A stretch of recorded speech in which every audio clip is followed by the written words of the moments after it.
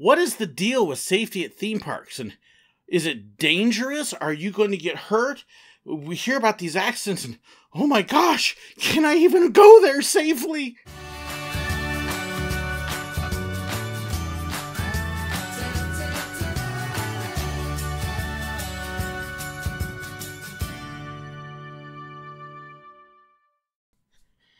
We hear a lot about accidents and incidents at theme parks when a ride malfunctions or something like the train at Silver Dollar City when it derails and oh no, and you hear all these people saying, it's terrible, it's horrible, they don't take care of the rides and they're falling apart and you're gonna get hurt and blah, blah, blah, blah, blah. Lots of blah blah blahs.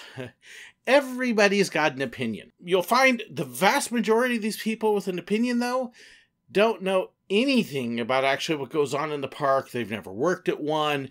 They look at outside and they make judgments based on what they see. And after all, the park looks run down. Guys, part of the theming for much of Silver Dollar City is it's supposed to look old.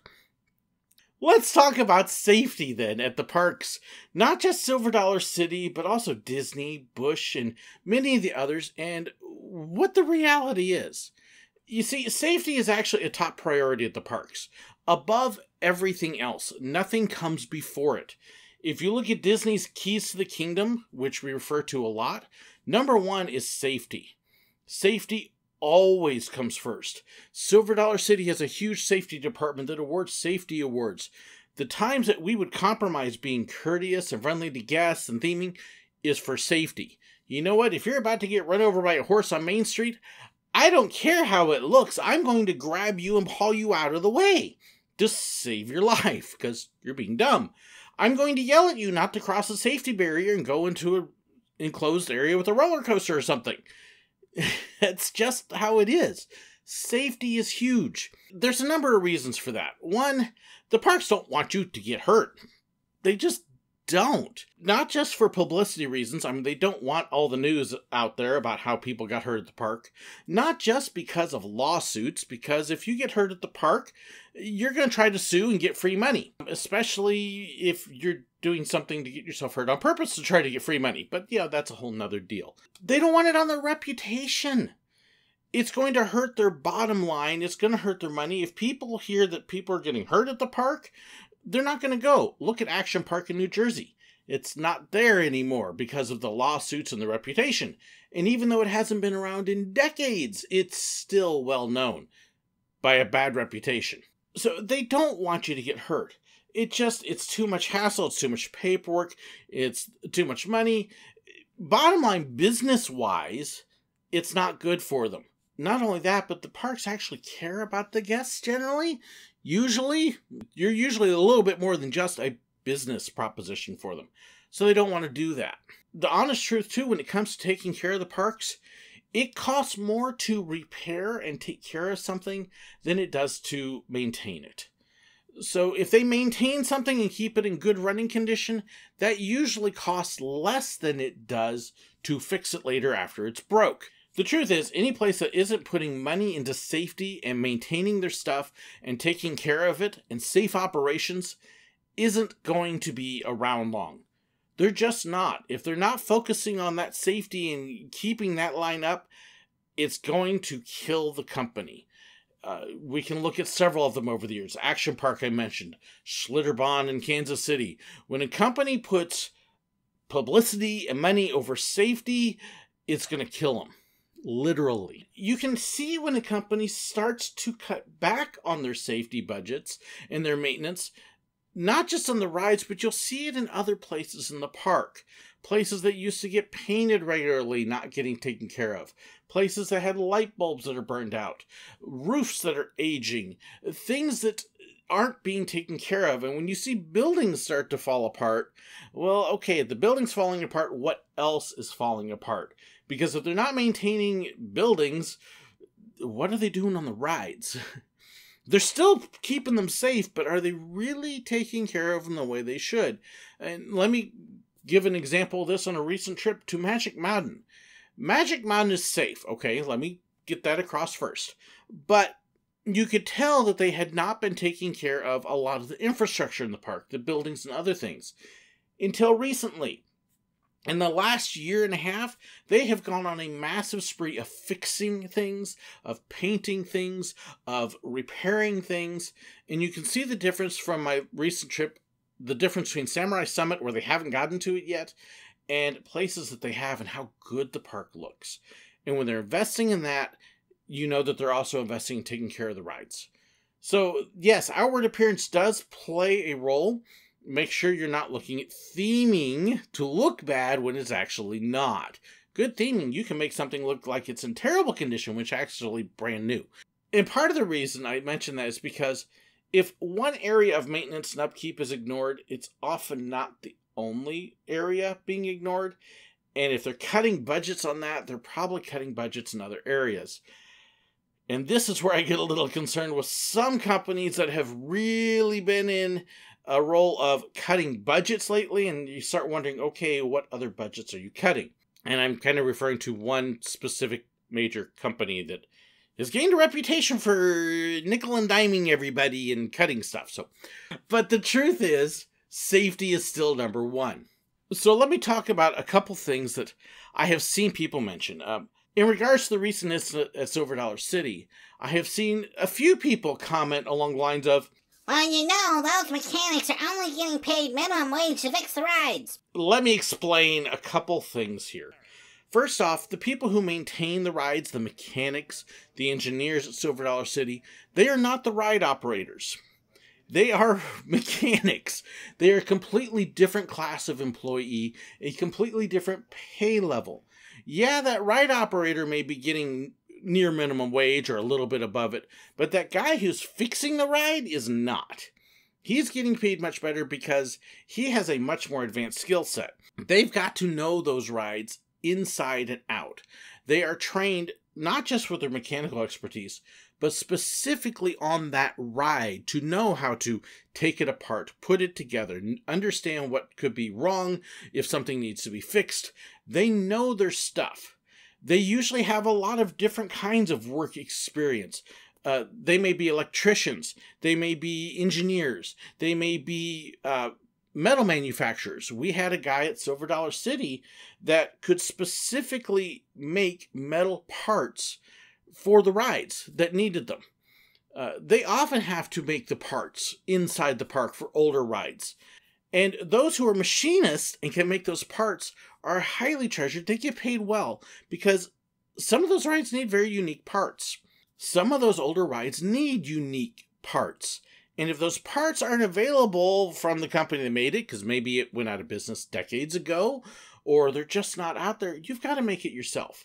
Many parks have a machining shop where they can make what they need for the rides. And they do it well. They know their stuff because they don't want to compromise safety. So these guys that are working as mechanics on the rides, they're good.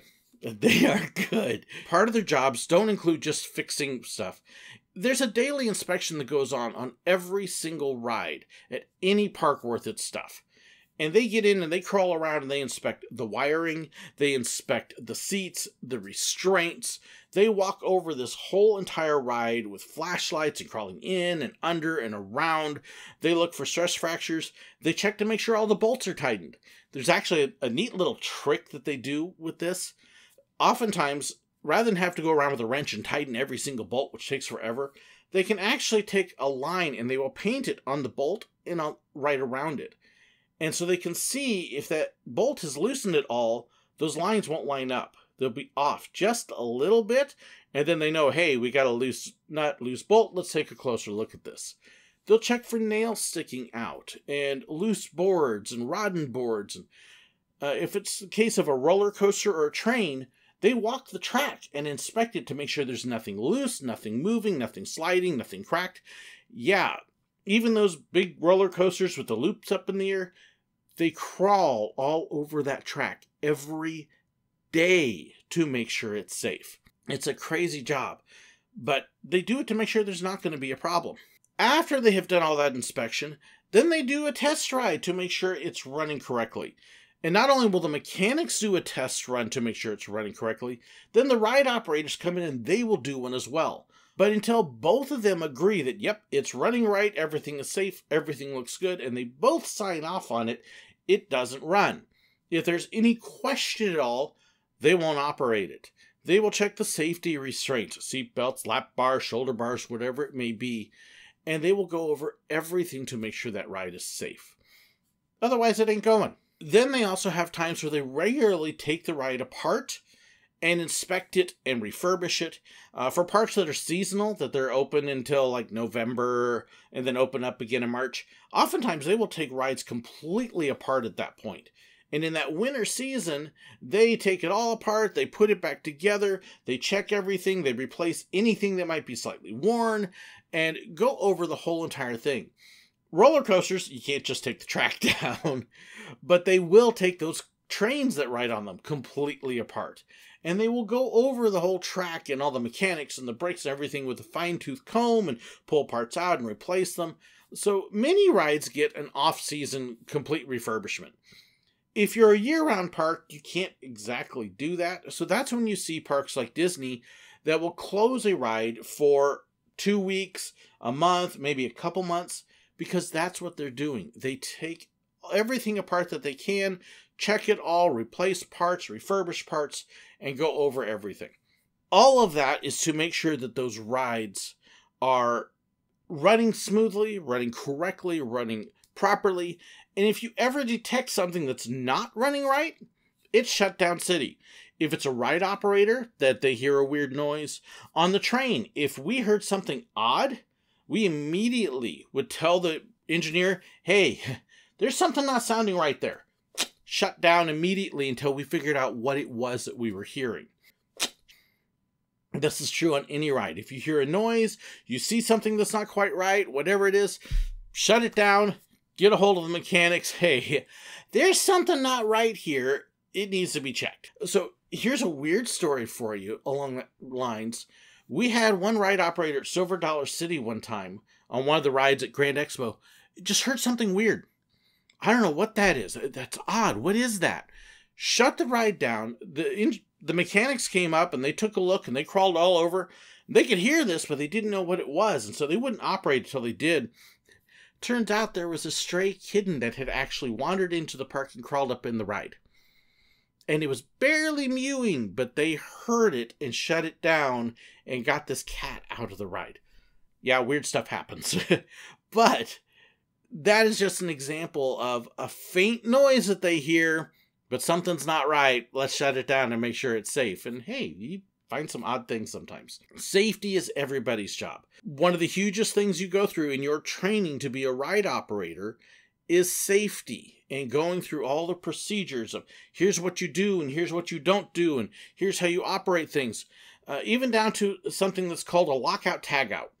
So one of the standard safety things that you will find at parks is a system to keep anybody that's out on the ride safe and keep that ride from operating.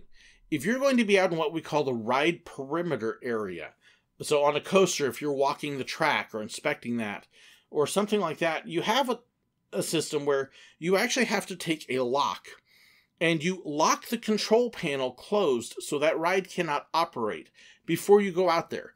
And you take the key with you. So the only way that lock can come off is if it's cut, which it shouldn't be, or if you come back from doing your work and you unlock it.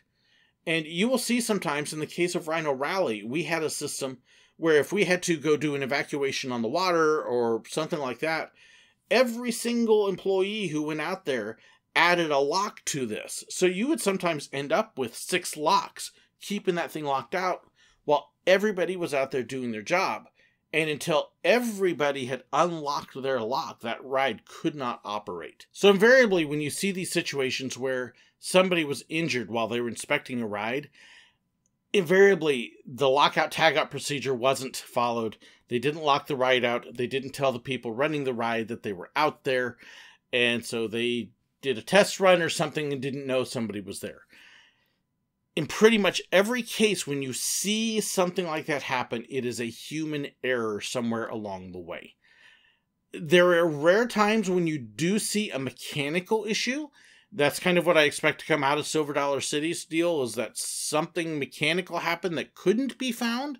You have to wait and see, but mechanical failures are rare, exceedingly rare. And yes, they do make news when they happen. But the vast majority of incidents and injuries and stuff that happen at a park are what we would call user error or rider error. It's people doing something that they shouldn't. They're standing up on a ride that they shouldn't. They're putting their arms and legs out. They're sticking their head out somewhere. They're misbehaving. They're not staying in their seat. They're doing something. They didn't fasten their seatbelt. Something like that. 97% of injuries at the parks, I think is what the number is. It may even be higher, are because of something that person did that was not safe. They jumped over a fence. They went into a secured area. They ran down the hill on a wet day. Every injury that I saw at Silver Dollar City, except one, was a result of that person doing something that they shouldn't. And the one was a fluke thing, and it wasn't a serious injury. Otherwise, every injury I've seen, not just at Silver Dollar City, but at Disney in 5 years, at Busch Gardens in 2 years, every single time I saw an injury except for one, it was a result of what that person had done that was not safe. And that's true pretty much across the board. Safety is job number one at the parks. You're far, far more likely to get injured walking to your car or driving to the park than you are in the park itself. So please realize when you see an incident, it's extremely unusual, it's weird, it's strange, it's not normal, and the parks aren't going to let that happen to you. Their job is to keep you safe while you're having fun, and they want to do that. So I hope that addresses and answers some of your questions and concerns about safety at the parks, let you know a little bit about how they do it and what they do to keep you safe.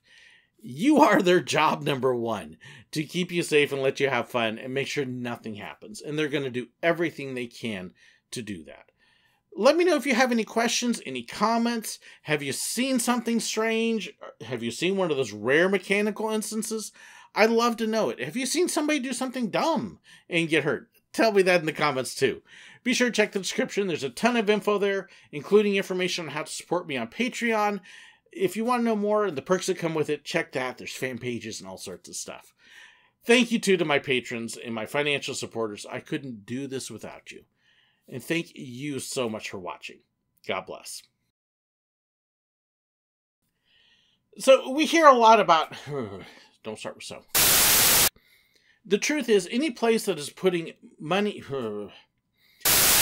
I saw in the recent incident at Silver Dollar City, I've seen several people mention, well, the mechanics are just paid minimum wage. I have seen several people mention, in regards to the most... And it's probably...